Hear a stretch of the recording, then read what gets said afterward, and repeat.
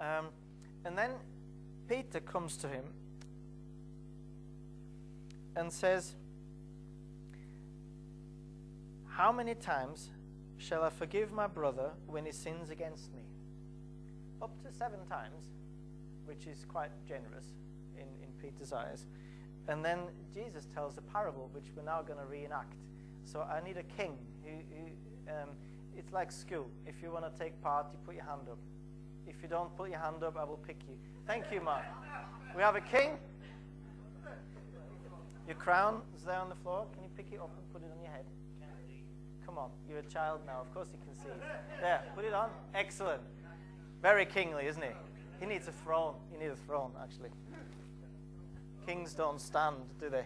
There you go. Have a seat.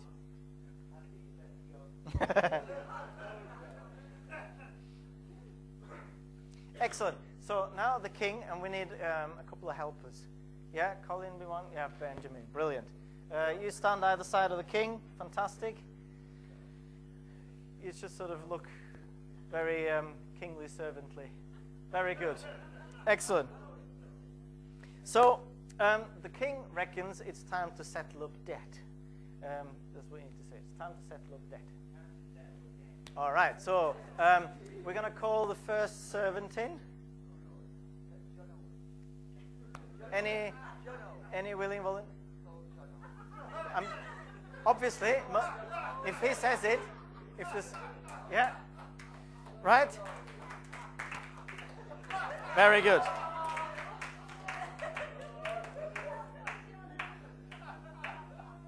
Right. I have to inform you that this man in front of you owes you 10,000 talents, which is massive. Right? Pay up. Yeah, go on. Yeah, that's the spirit. Go on. But he can't. He's got no money. So the king, well, the only thing that he can say then is... no, that's a different story.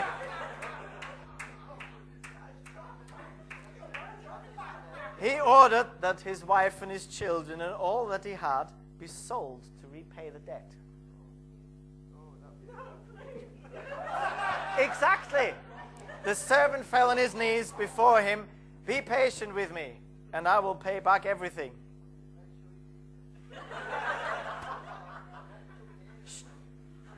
Now the king, much to the surprise of his fellows, of his servants, bless you, in the king's presence, it's off with your head. Took pity on him and cancelled all his debt. So the servant went out.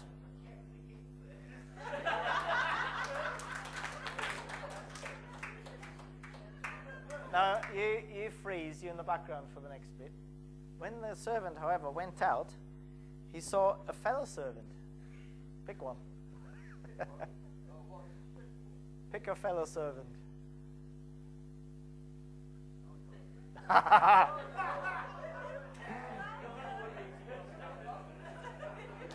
Who owed him 100 denarii. He grabbed him and began to choke him.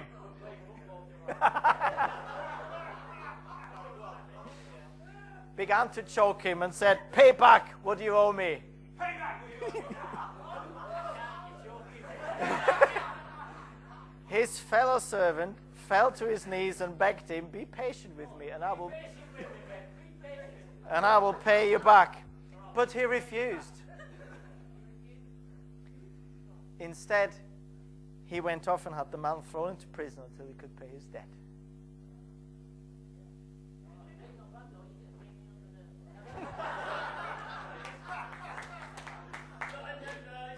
When the other servants saw what had happened, they were greatly distressed and went and told their master everything that had happened. The master called the servant in and said, "You wicked servant, I cancel that debt of yours because you begged me. Shouldn't you have had mercy on your fellow servant just as I had on you?" In anger, his master turned him over to the jailers to be tortured. Don't play this one out. Until he should pay back all he owned.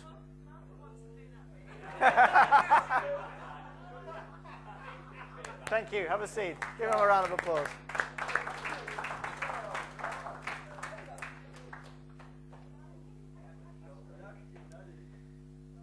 And then Jesus said, "This is how my heavenly Father will treat each of you unless you forgive your brother from your heart." Kingdom living. I don't know how much influence the Queen, our monarch, has on your daily life. When we learned English in school, we apparently, allegedly, were taught the Queen's English. Apparently, her linguistic skills have a huge influence on the entire country's English, which is just not true. Her influence on Britain is minimal. We like to watch her on telly or not, but that's about it. Anybody see the Queen's speech for? Yeah, see what I mean? The influence is not vast, is it? However, God's influence on his kingdom is 100%. Kingdom being his church, his people. He identifies himself with his brothers and sisters, and he says, "The church is my bride, and I will build my church." His influence on his kingdom, how people live, is 100%. He's right in there, interested in every little detail, not just himself. So this morning I want to tell you three things. Theology, dogmatics, and ethics. Theology is thinking of God. That's all it is. It's nothing heretical or anything like that. Ethics is our daily living, how Christians should behave, and dogmatics is sort of principles of faith. Because the Bible, of course, is, as you saw this morning, is a compilation of stories and events and parables. And so dogmatics tries to draw out some principles, a bit more understandable, memorable. Now, good Christian ethics always comes from good dogmatics, which comes from good theology. That's how it works, how Christians live. So Peter asks the question, how often do we forgive?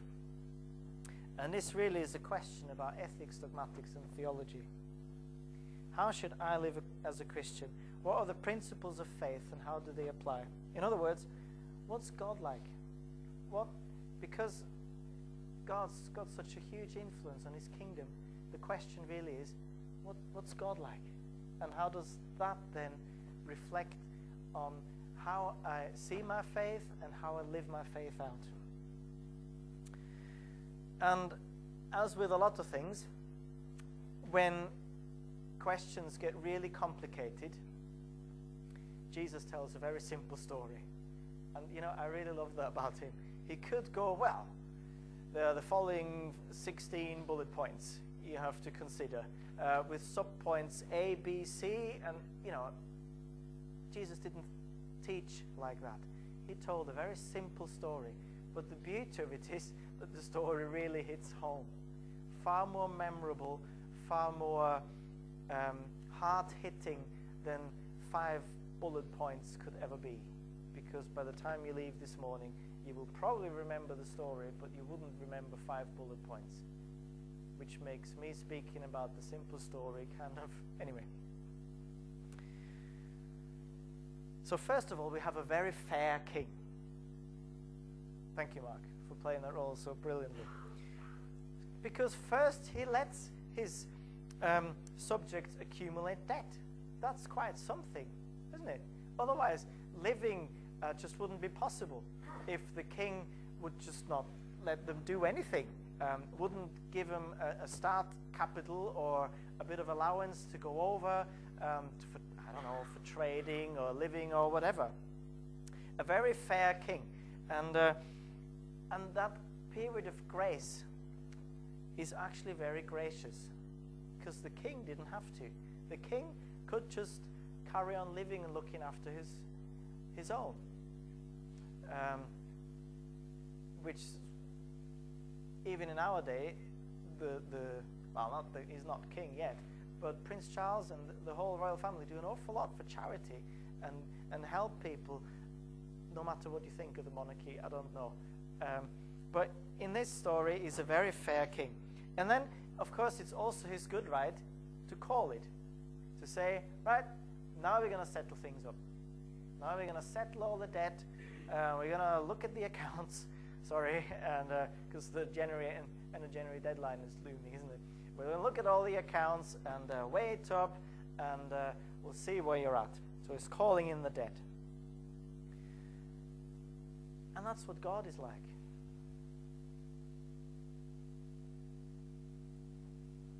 In Acts 17, verse 30 and a bit, it says this: in the past, God overlooked such ignorance, but now he commands all people everywhere to repent, for he has set a day when he will judge the world with justice by the man he has appointed. He has given proof of this to all men by raising him from the dead. It's talking about Jesus here. So God is very gracious with us. You know, the little sins that we sort of accumulate, the harsh words we say, the nasty thoughts we have, and so on, God doesn't call it every single time. It's not true that God judges the little sins straight away. It's just not true. It'd be an awful way to live, wouldn't it? If as soon as you step over the mark, bang, like that. You know, it's like as soon as you park in the double yellows, traffic wardens there and put stuff on it. As soon as you go over the speed limit, flash, 3 points. It's not like that. There is a period of grace that God overlooks. But then there will come a day where he will call it. Be like poker. Right? I want to see. Now we're going to wreck him. God is love. He's gracious. He gives freedom. He wants us to do well. But he's also holy. He can't simply overlook things all the time. I say to my driving school pupils when they say, what happens if I go over the speed limit on my test? I said, well, it really depends, doesn't it?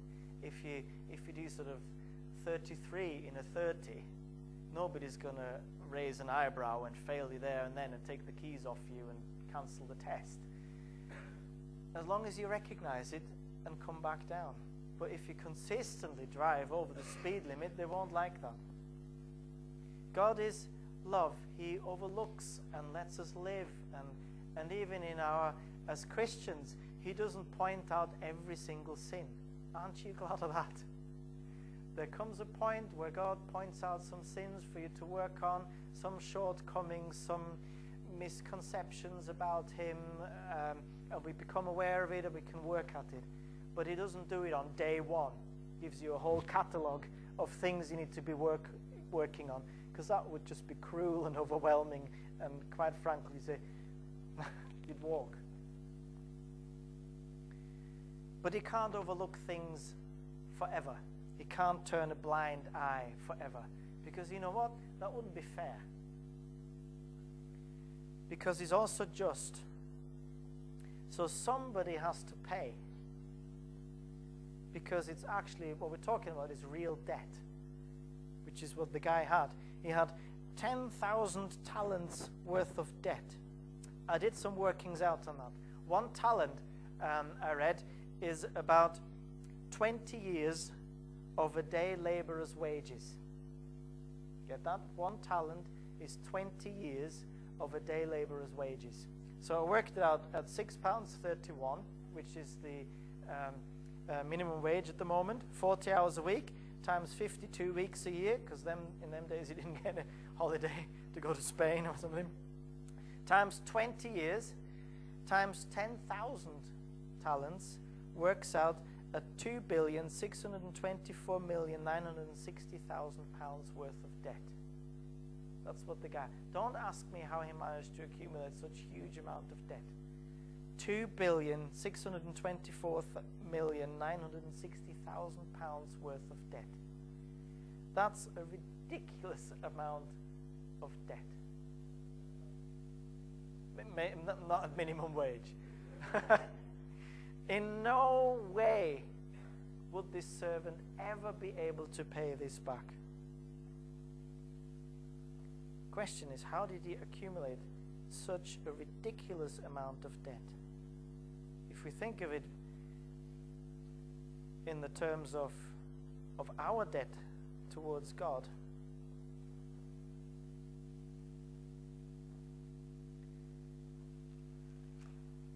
Romans 3:23. We have all sinned and fall short of the glory of God. Fall short of the glory of God. That's what it's about, really. So it's not just murder, theft, eating cake when you're in a diet, and those sort of deadly sins that we're talking about. It's simply just falling short of the glory of God. It's simply not being quite 100%. Bill Hybels tells the story that when they built their building with a building contractor, they then had the final inspection where they sort of said, yeah, the building contractors did their job well, and they signed it off.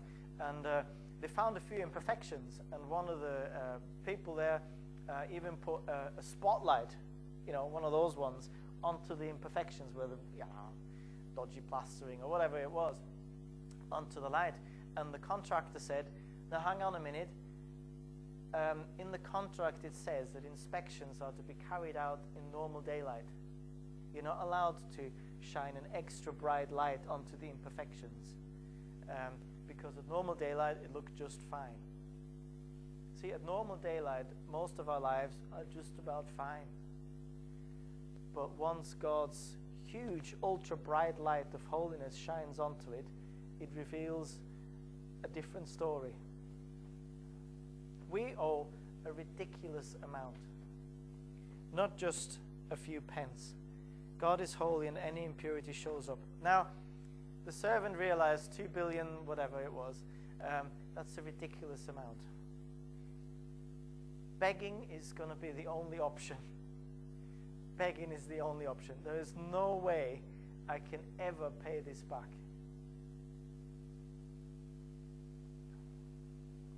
Forgiveness is the only solution. Romans 10 says this, that if you confess with your mouth Jesus is Lord and believe in your heart that God raised him from the dead, you will be saved. For it is with your heart that you believe and are justified, and it is with your mouth that you confess and you are saved. As the scriptures say, anyone who trusts in him will never be put to shame. Begging is going to be the only option. Throwing yourself at the mercy of God's the only option, because there's no way we can ever pay it back ourselves. And the merciful King takes pity and cancelled all the debt. That's all it takes. No further hoops to jump through, no 69 Hail Marys to recite daily, no other works and no other trips to Lourdes or whatever else, no other books to read, nothing. This is it. Cancel the debt, because we've got a merciful King. And when we confess, and when we, obviously the servant's sorry, and God forgives. Just like that. Now, what about the cost? Because it's obviously costly for the master, losing £2 billion. That's quite a hefty cost, and somebody has to pay. It's not like our government that can say, well, we've just sort of messed the introduction of the IT system up, we'll have to write off 400 million.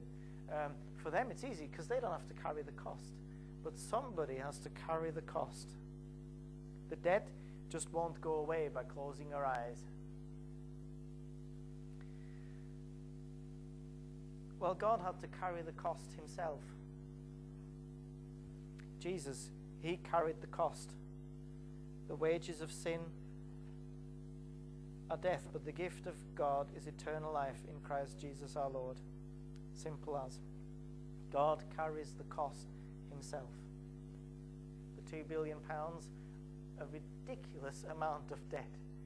That's not considering inflation, by the way. All right. We owe God a considerable amount, a ridiculous amount. No way could we pay, but he just carries the cost and writes it off. How fantastic is that? And then the story takes a turn in order to answer Peter's question. He finds himself another servant who owes him 100 denarii. Now, 1 denarii, I found out, is equivalent to a day's wage. So that's £6.31 times 8 hours a day, times 100, because it's 100 denarii, adds up to £5,048. The amount forgiven by the master is disproportionately bigger than the amount not forgiven by the servant. You just cannot compare. It's not on the same scale, is it? It's not. You can't really compare the 2 billion with the 5 grand.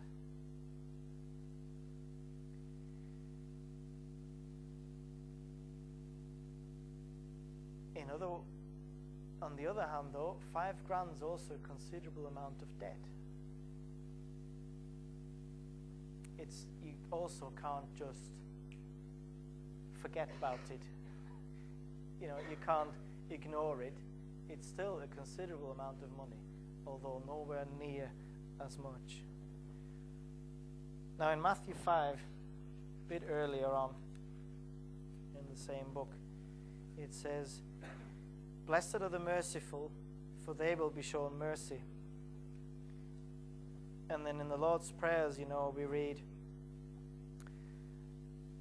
"Forgive us our debt, as we also have forgiven our debtors." So the king calls him back. Now, I was thinking about that.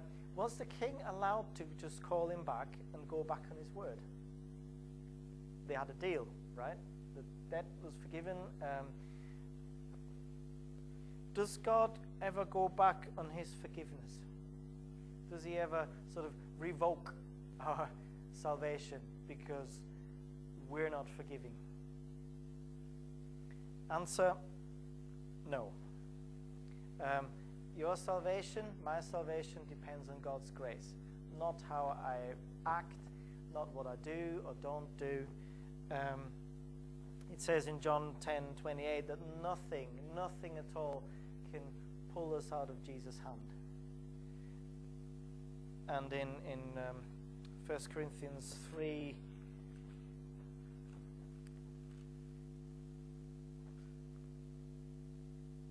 Paul writes about something else, but it makes sense in this case as well. "If any man builds on his foundation using gold, silver, costly stones, wood, hay, or straw, his work will be shown for what it is, because the day will bring it to light. It will be revealed with fire, and the fire will test the quality of each man's work. If what he has built survives, he will receive his reward. If it is burnt up, he will suffer loss. He himself will be saved, but only as one escaping through the flames." In other words, what we do, how we live as Christians, is still important, because we can build stuff that's good, or we can build stuff that will just sort of and it's gone. But we ourselves will be saved, no matter what we do. God doesn't go back on his word. However, if the servant fully understood and accepted his master's forgiveness, he would have been merciful himself. How much has anyone grasped the enormity of God's forgiveness when they can't forgive someone else?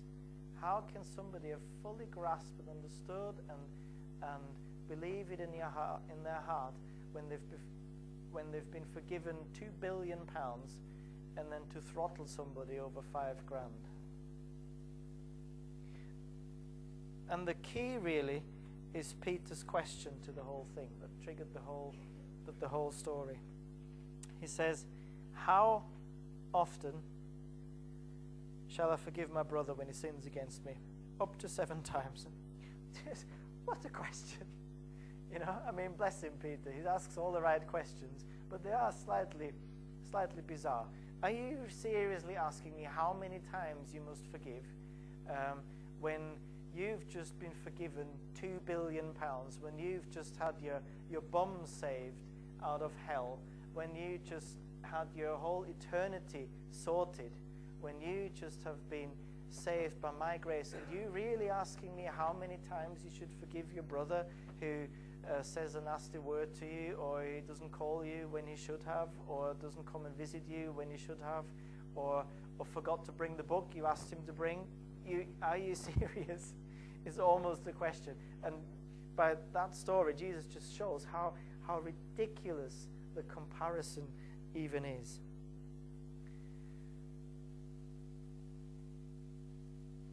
Because remember, my sin took Jesus' life. My debt he paid. My sin took Jesus' life. The cost of my forgiving is tiny in comparison. Now, the book of James works this out, that faith and works, how we believe and how that works out in Christian living, go together. You can't separate the two. You can't. He says faith without works is dead faith in the first place. So the question is, in this story, if the servant can just throttle somebody over $5,000, how much has he actually understood of what just was offered to him, and has he fully grasped it? Recap. So theology means that God loves us. He's absolutely holy and incredibly just. He forgives because we sin, because we mess up, because we ignore and we're ignorant, but he loves us no matter what. And then he's actually paid the price by sending Jesus to die on the cross. And that's all within God. How brilliant. How wonderful that is. And then the principles of faith, dogmatics, say, when we repent, when we say sorry, when we throw ourselves on our knees like the servant did and beg for forgiveness, God forgives. When we forgive, when we confess, God forgives. And then ethics, Christian living, really says that God's mercy towards us should make us merciful towards others. It's a natural process, because how could anybody be unmerciful when he's just been so mercifully treated by God? And that way, we're actually living out God's character in our midst. You see, we're living out theology. We're living out God's character, who he is. We're living out love, holiness, and justice in our midst. And how wonderful and that is to be part of, and how attractive that is in a community where mistakes don't have to be ignored.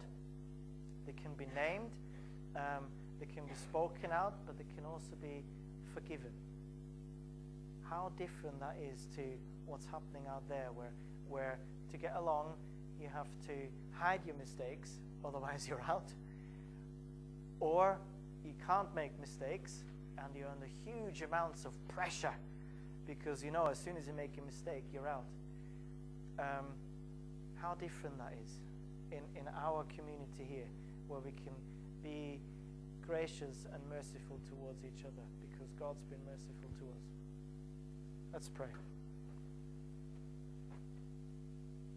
Lord God, I thank you that you are just so incredibly gracious to us, that your love for us just surpasses absolutely everything.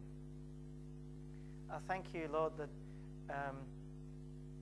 even though you're 100% loving and 100% holy, that somehow love still wins. That you don't just snuff us out. You aren't the transcendent God up there that we somehow need to reach with our great living, with our works, with our achievements.